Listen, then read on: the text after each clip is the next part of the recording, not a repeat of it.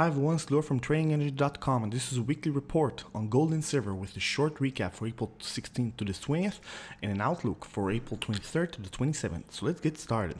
So what were the main movers and shakers throughout last week that may have affected bullion market?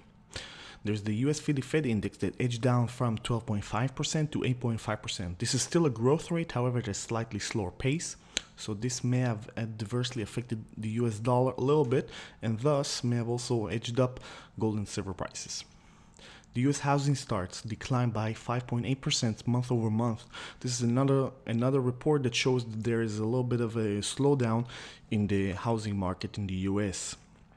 And this report tends to be negatively correlated with gold and silver prices. This may have also affected gold and silver prices to edge up the following day of the report. The U.S. unemployment claims remained high and edged down a little bit to 386,000. This also report tends to be also strongly related with the U.S. dollar and consequently gold and silver. And finally, the Spanish bond auctions were successful so far, despite the concerns of the market in regards to the fiscal instability in Spain. There will be throughout the upcoming week, there will continue to be reports in regards to what will be of the fate of the Spanish bond auctions and also the Italian bond auctions that will be held throughout the next week. And they will also raise the question of whether or not ECB will eventually need or will be required or will have to bail out Spain from its debt. Okay, so what happened last week? This chart is normalized to 100 for the end of the previous week, April 13th. As you can see, gold price edged down a little bit throughout last week by nearly 1%, while silver price tended up and increased by nearly 1%. These changes, as you can see, are very moderate and will not. And I suspect that they will not be reflected in the upcoming week because there are major events that could stir up the financial markets and also affect the bullion prices to trade with much more variance than was the case throughout last week. Okay, so what should we expect for the upcoming week of April 23rd to the 27th?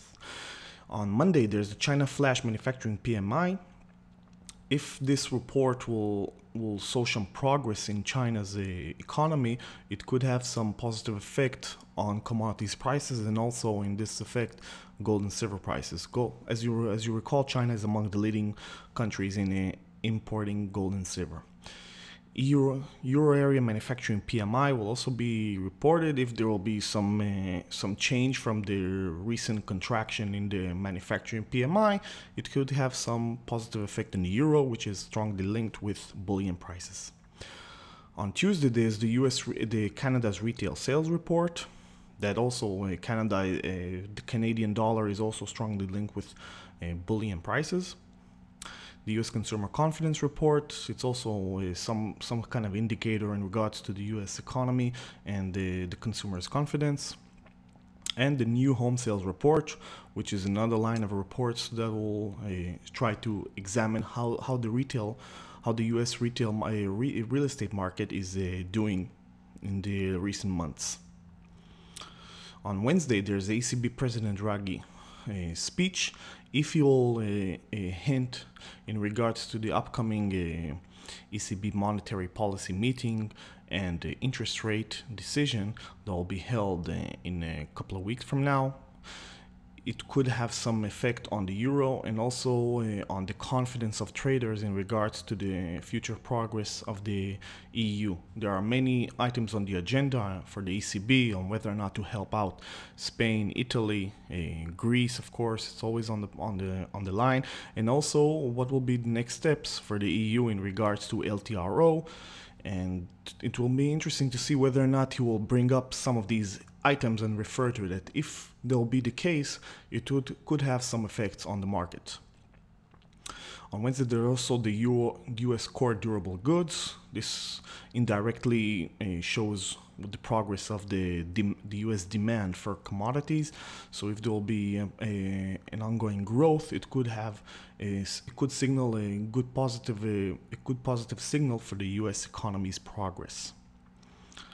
And the main event of the week will be on Wednesday with the FOMC meeting statement and the economic projection and Bernanke's speech and the press conference following the release of the statement.